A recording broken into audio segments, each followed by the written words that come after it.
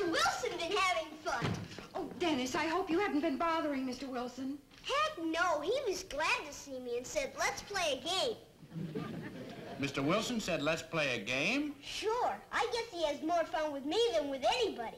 What game did you play? Hide and seek. Mr. Wilson said, I'll hide first, and if you can't find me, the game's over and you go home. So here I am. What do you mean you can't get out? I can't open the door. Well, what were you doing in there anyway? Well, Dennis and I were playing... oh, never mind. Just go get Mitchell. He can take the door off the hinges.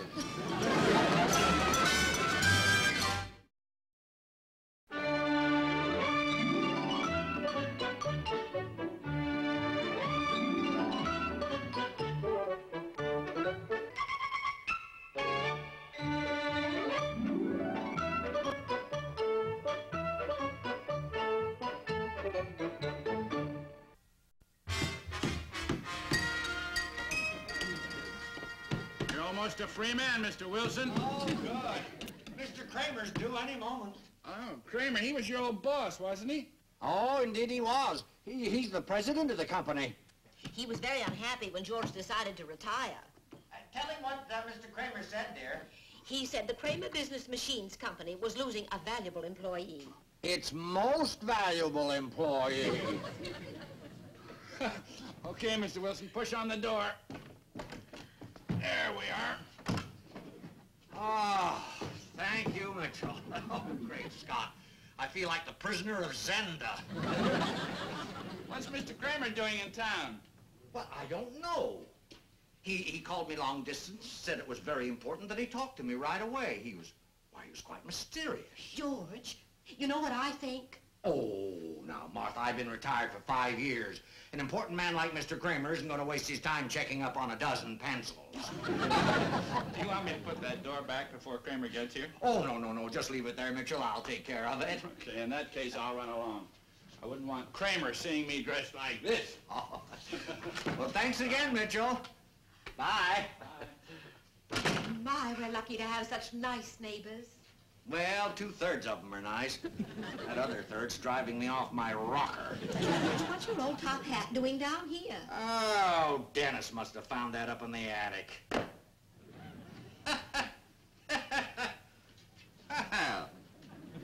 Hey, you know, Martha, it takes a certain flair to wear a top hat. It certainly does. And you have it more than anyone. Oh, thank you, my dear. But I don't think I'd give Fred Astaire much to worry about. Do you? Well, I don't know, dear. When you used to do your Fred Astaire imitations. Oh, you remembered. Well, of course I do, dear. Do it for me now. Oh, no. Oh, go on, George, do it. Oh, Martha, don't be silly. It's been too many years ago. Well, what would I use for a cane?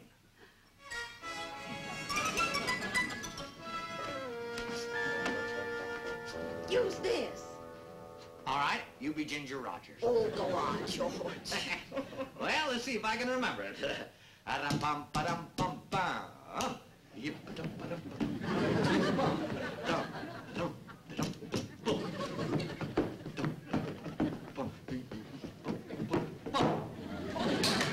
Oh, George, that was wonderful. Well, the old legs are still pretty spry, eh? They certainly are. Do it up and down the stairs for me. Well, all right. Say, you know, it's too bad you don't have the camera out. See now. Oh, yeah.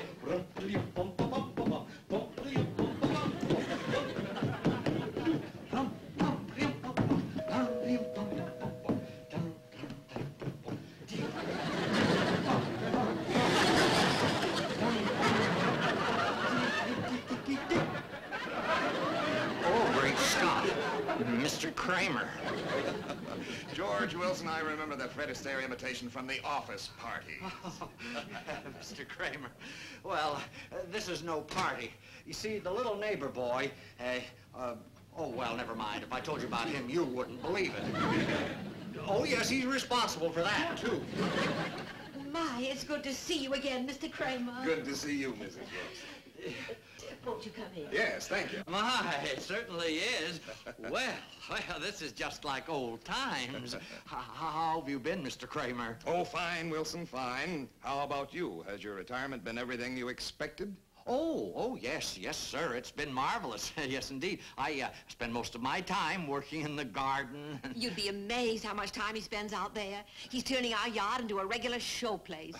Oh, my latest project is right by this window here. Yes, I have some prize periwinkles are just beginning to poke their little heads up above the ground. Well, I'm eagerly awaiting the moment they burst into glorious bloom. Well, frankly, Wilson, I was hoping you were missing the company. It certainly misses you. Well, I do. Yes, Mr. Kramer, indeed. That was a big part of my life for many years. Oh, a man doesn't forget that overnight. How would you like to come back to work? Come back to work, Mr. Kramer? But why would you want an old duffer like me back in harness? Why, you have plenty of young men coming up. Well, they haven't any experience or judgment or your executive ability. Well, that's very nice of you, but... The Pittsburgh office has gone to pot, Wilson. The sales have fallen off to the point where it's either close the office or bring in a man who knows what he's doing, and I think you're that man. But Pittsburgh's in Pennsylvania. Yes, it would mean moving. Moving? Oh, moving? Oh, well, I don't know, Mr. Kramer. Well, now, think of the financial end of it, Wilson. Your investment income can't be too much, and we're prepared to make you a very attractive deal. Now, will you think it over? Well, I don't know, Mr. Kramer. Yes, Mr. Kramer, I will think it over. How soon do you need my decision? Well, fast, Wilson. I have a board of directors meeting coming up. I can only give you 24 hours. 24 hours? Well, that's not much time. Hey, Mr. Wilson, you want to play some more hide and seek? 24 hours will give me plenty of time, Mr. Kramer.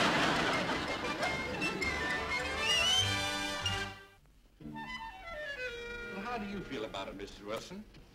Well, naturally, I'll do whatever George wants. But you'd rather stay here. Oh, Alice, this is our home. This is where our friends are, our neighbors. Well, Mr. Wilson hasn't made up his mind yet, has he? No.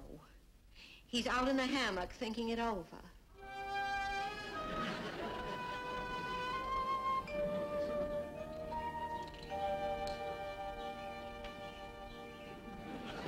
Hi, Mr. Wilson. How come you're taking your nap with all that stuff in your hands? I am not taking a nap. And I have the fly swatter because I can't stand flies on me. And the lemonade because I'm thirsty. Now, are you satisfied?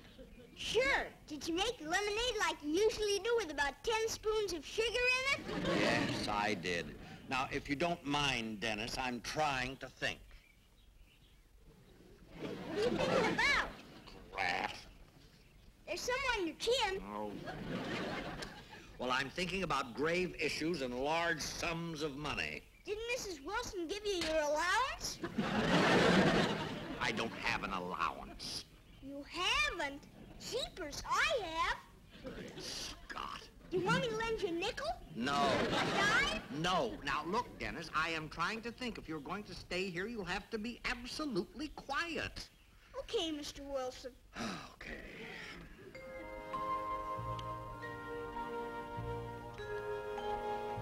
Hey, Mr. Wilson, give me your fly swatter. What? Give me the fly swatter.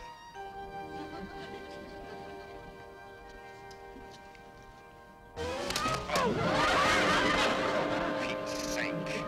He was right on that spot where you spilled the lemonade with all the sugar in it. Well, I don't care where he was. Never hit him when they're on me. Never? No, never. Okay, Mr. Wilson. I'll just stand here and wave at him. Of course, he is interested. It makes him feel important, and bless his heart, George likes to feel important.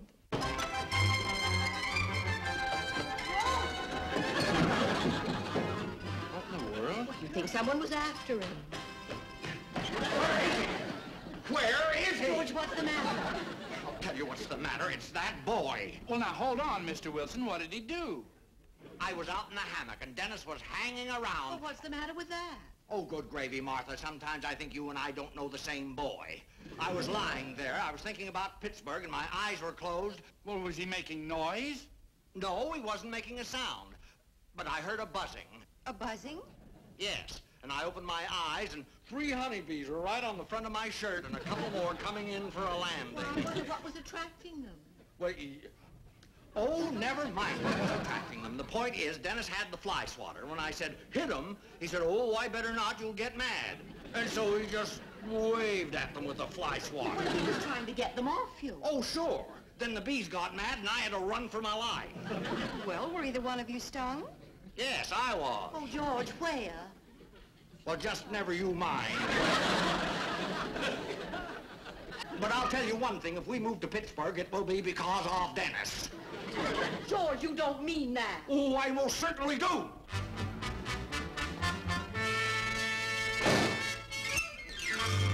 George isn't himself.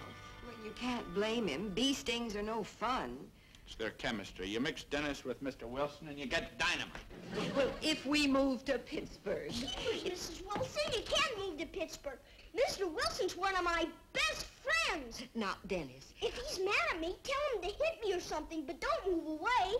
Dennis. Tell him I'll stand out in his front yard and he can throw rocks at me. Dennis, don't be silly. Now, Dennis, listen to me. Mr. Wilson doesn't want to hit you. He's very fond of you. Then how come he's moving to Pittsburgh? Well, if we move to Pittsburgh, it won't be because of you. That's not what Mr. Wilson said. Well, Mr. Wilson was upset. Just forget he said it. That's right, son.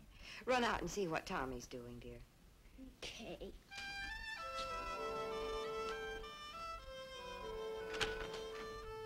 From now on, I'm gonna be different. I'm gonna stop making dynamite, and I'm gonna start closing doors and all that kind of stuff. Oh, fine. Now he's back to slamming them. Where is Pittsburgh? Jeepers, Tommy, don't you know anything? It's in Philadelphia. I gotta think of something so Mr. Wilson will stay here. Yeah, we had a lot of fun with Mr. Wilson. Remember last summer when we had that taffy pull at his house?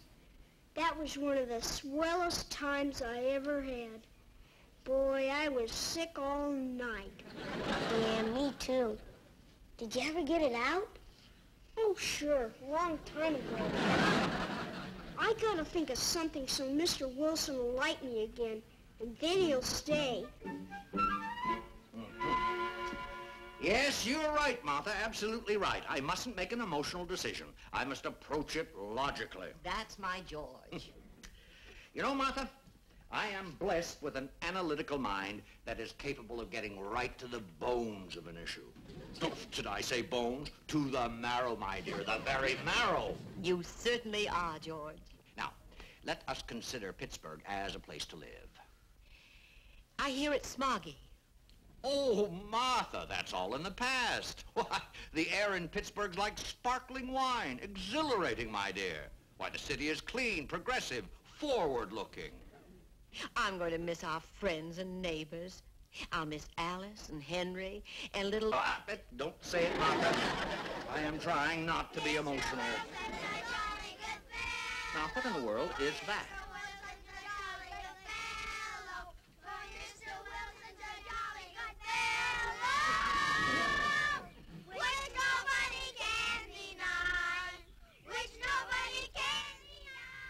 It's Dennis and his little friends singing to you. Why, so it is. Dennis is so fond of you. He told me once that he wanted to be just like you when he grows up. Oh, really? Basically, Dennis is a fine boy, has high ideals. Go to the window and tell him you're not angry with him. Well, all right.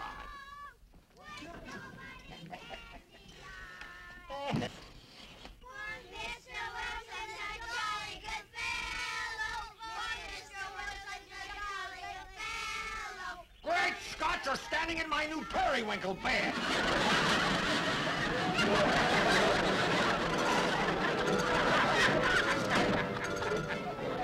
settles it, Martha. We are moving to Pittsburgh.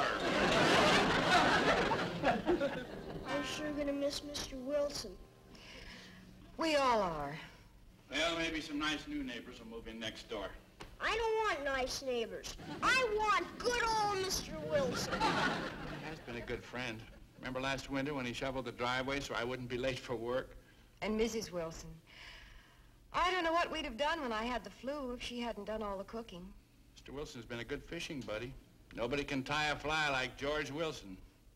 And I can't remember all the times they've babysat for us. Excuse me. He's taught me all I know about gardening. I'm gonna go write a letter. A letter? Who to? To Mr. Wilson. Poor Kitty's probably gonna say goodbye. Yours truly, Dennis Mitchell.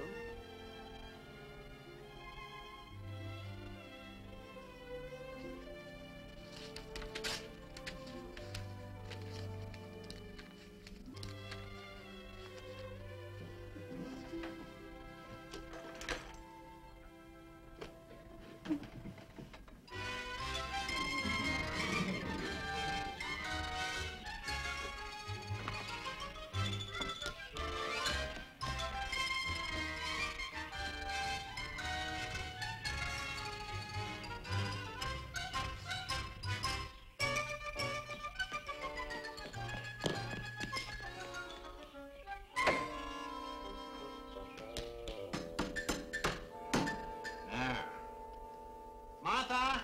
Yes, George? Oh, come here, dear. I want to show you something. Now, look, I put this door back just for appearance's sake, but the latch, it still isn't fixed. Well, you can't expect the real estate people to send anyone so soon. You only called them an hour ago. Ah, my dear, preparedness is the hallmark of a good executive. Someone might come. Point is, don't ever try to close that door. We'll never get it open again. All right, George. What's that? Hmm? Oh. What? Looks like it's from Dennis. Dear Mr. Wilson, me and Mom and Dad are down in the dumps because we're going to miss you if you move. Everybody is. I know you're moving because of me, so don't do it. I've moved instead. Now Mom and Dad can get out of the dumps. I've moved. Yours truly, Dennis Mitchell. Hey, George, he's left home. Oh, great Scott, run away, and he did it because of me. Oh, I feel awful. Don't blame yourself. Well, I do, Martha. We've got to go over and tell the Mitchells about this. Well, there's no telling what kind of peril that boy might be in. Sure, Dennis. I'd be glad to have you move in here with me. But we'll have to ask my mom first when she gets home. Do you think your mom will let me stay? Have I been in any trouble around here lately? No, not lately. She had the lamp fixed a long time ago. Aren't you going to miss your folks? I'll be seeing them. I'll go over and watch television with him every night after he gets dark. That way Mr. Wilson won't see me. Now Mom and Dad can get out of the dumps. I've moved. Yours truly, Dennis Mitchell. Henry, my little baby. Well, take it easy, honey. We'll find him. Oh, I feel responsible for the whole thing. It isn't your fault. Of course not. It was the talk of our moving that did it. Now, George. Well, we are not moving to Pittsburgh. Now, you just get that idea right out of your head, my Operator, please give me the police department. Hello, Sergeant. I'd like to report a little boy who's run away from home. Oh, here, Mitchell. Let me have that phone. I can get right through to the chief, Foster Stewart. That'll be wonderful, Mr. Wilson. Sergeant, this is Mr. George Wilson speaking. Put me through to the chief. Thank you. They all know me. Foster, George. Look, Foster, we need your help. Our little neighbor boy has run away. Dennis Mitchell. Yes, that's the one. Blonde hair, blue eyes, striped shirt, and overalls. Right. And I'll give a $100 reward to the officer that brings him home. The address is 627 Elm Street. Thanks, Foster. Yes, goodbye. That's very generous of you, Mr. Wilson. Oh, nonsense. I want to give the officers an incentive to really keep their eyes open. How soon before they start looking? Oh, in a matter of minutes. You see, the patrol cars will be alerted by radio. I suppose all we can do now is wait. No, I'm not finished yet. Who are you calling? I'm calling the radio station. Yes, I'll have them broadcast the same offer to the general public.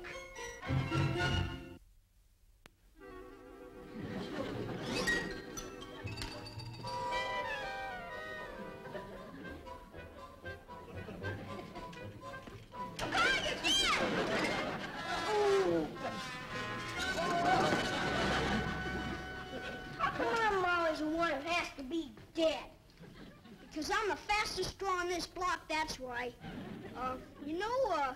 I used to put notches in the barrel of my old gun. But once I filed too deep, it fell off. Let's do something else for a while. I'm tired of being an Indian. Okay. What do you want to do? Let's go look in your refrigerator. Let's spoil our dinner. It's almost 5. Hey, at 5 we can turn on the radio. The lady in blue will be reading the funnies. Okay. What do you want to do till 5? Why don't we go to your refrigerator and just look? But, Henry, where will he eat tonight? And sleep? I don't know, but I can't stand to sit around here and wait any longer. I'm gonna go get in the car and find him. It's a police car. They found him! Hallelujah! Where's my checkbook? I want to go home. You are home. Well, I found him. But he sure put up a fight. Officer, that's not Dennis. He isn't? I told you and told you. I'm little Richie Thompson. Oh, well, I'll take you right back where I found you, son. My mom's gonna be mad. She told me not to leave the block. Sorry to trouble you, folks. Oh, come on.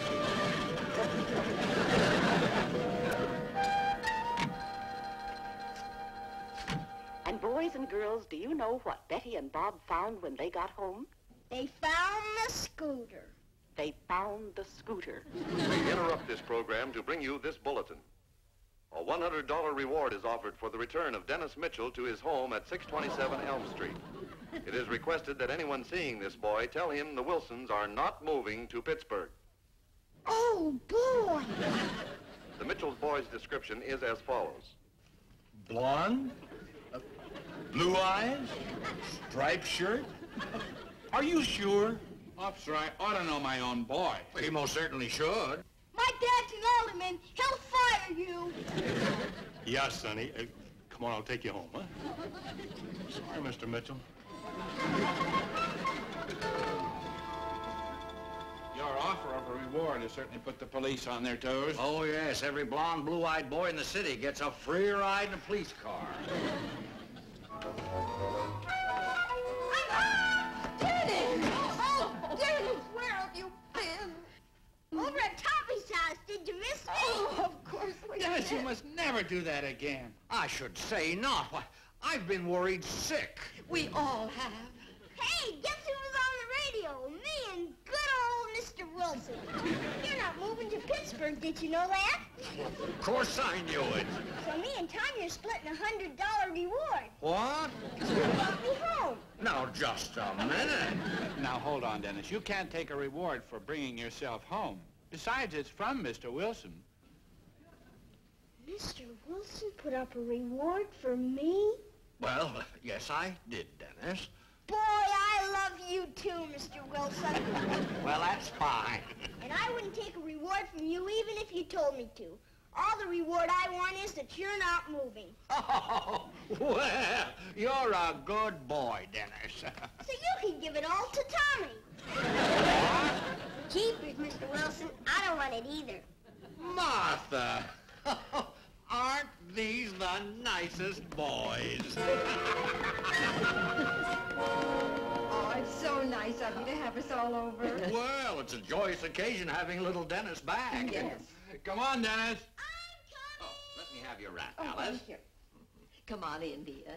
It's just a simple dinner, but I thought you'd enjoy not having to cook. Oh, I certainly will. Here I am. Come on in, Dennis.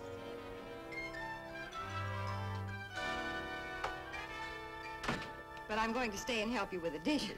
Did you notice, Mrs. Wilson? I didn't forget to close a single door. Hey, where's Mr. Wilson?